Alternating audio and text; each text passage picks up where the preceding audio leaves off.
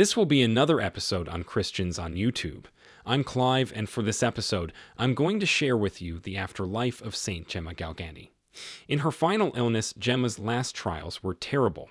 Her lungs were deteriorating, and she struggled to breathe. Racked in pain, she repeatedly vomited blood, and the devils attacked her with a dreadful fury. At one point, the devil appeared to her in the form of a serpent and sought to wrap himself about her and choke her. Many were the witnesses to Gemma's extraordinary holiness amidst the trials and struggles of her final illness.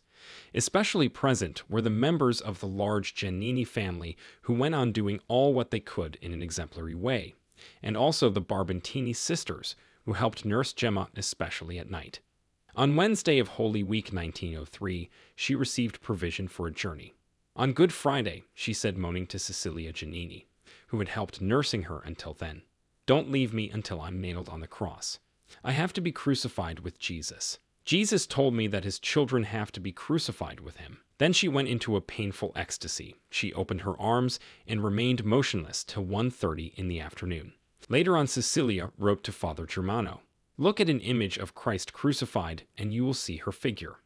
Gemma suffered terribly through Holy Saturday morning. At about 8 in the morning, she was given the sacrament of the sick and provision for a journey. Before midday, Monsignor Volpi was called for. When he arrived, Gemma asked him to exorcise her. However, he refused to satisfy this request because he thought she was already out of consciousness and a prey to delirium. Therefore, he just absolved her. Around this time, Gemma also asked to see her spiritual director, Father Germano, so Cecilia Giannini reminded Gemma that Father Germano was currently in Rome. Gemma answered, "I won't ask anything else. I have sacrificed everything to God. Now I am preparing myself to die." A few hours before passing away, she took a crucifix in her hands and said, looking at it, "Jesus, you see, I can bear no more. If this is your will, take me with you. Jesus, I recommend my soul to thee." Then she raised her eyes to a picture of the Virgin Mary on the wall opposite and added, "My mother, I commit my soul to you. Tell Jesus to have mercy on me." Present were the parish priest, her Aunt Elisa, almost all of the Giannini family, and 2 Barbantini sisters.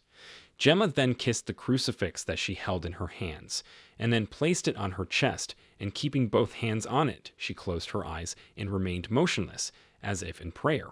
She rested her head on Justina's shoulder. Then she breathed her last serenely and peacefully, with a most beautiful smile and 2 tears streaming down her face. It was 1:30 in the afternoon on Holy Saturday, April 11th, 1903.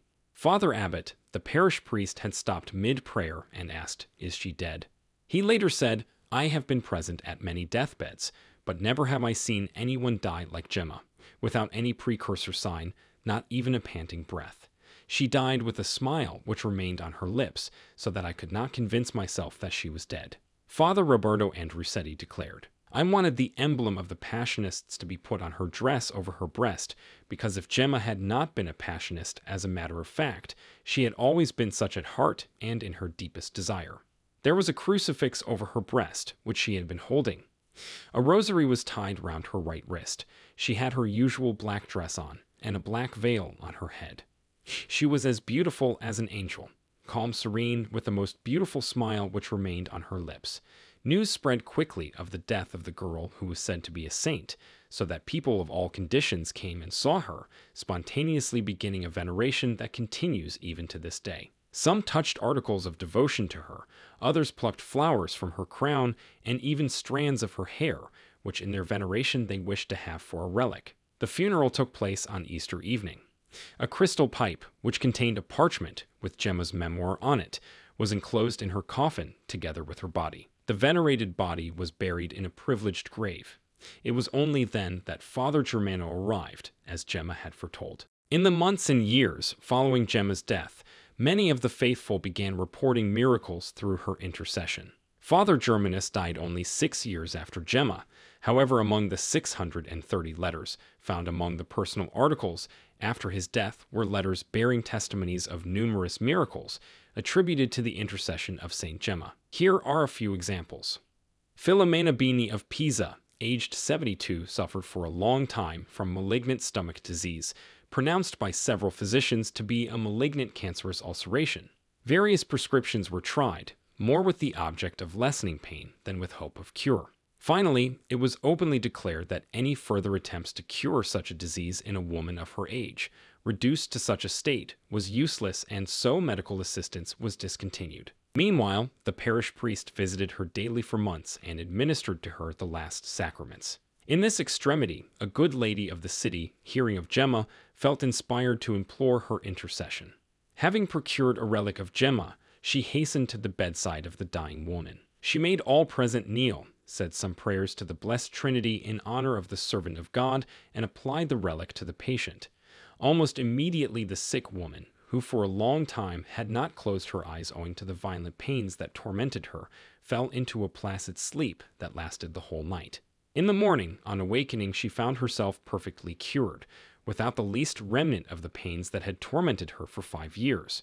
She asked for food and ate with appetite 4 times that day, taking broth, meat, biscuits, milk, and eggs. Imagine the astonishment of the doctor when Filomena Bini, whom he believed dying, presented herself to him in robust health. Not trusting to what he saw, he wished to examine her with electric rays, and finding that all the cancerous disease had gone, he exclaimed, "This is a miracle wrought by God." Many months have passed since that miracle, and Filomena Bini continues to be in good health, such as she had not previously enjoyed for many years.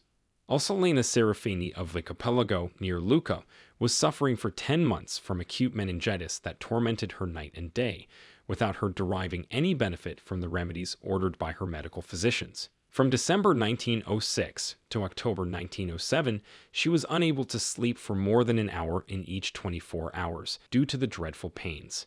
While in this sad state, she felt inspired to have recourse to Gemma and invoked her with confidence, saying, "I shall take it as a sign that you are in paradise and a saint if you effect my cure, and I promise to publish it immediately." So saying, she lay down on her bed. Miraculously, the pains left at the very same moment. Not a vestige remained of the violent and painful meningitis. She fell asleep, and from that day, the 10th of October 1907, she has not suffered once from her head, and is always able to sleep soundly. Regarding the numerous graces and miracles of which she was receiving, Father Germanus wrote, "These wonderful cures, taken from among many that are happening continually in Lucca, Rome, and in every part of Italy, as well as in other countries, will be enough for my purpose, which is to edify the faithful and encourage them in their corporal sufferings to apply with lively faith to the powerful advocate given us by heaven." Well, that will be all for the video this time. Thank you so much for taking the time to watch this video, and as ever, I hope all of us listening to this video can learn a lot from the life of the saints. Anyway, again, thank you, and please don't forget to subscribe for more future videos like this.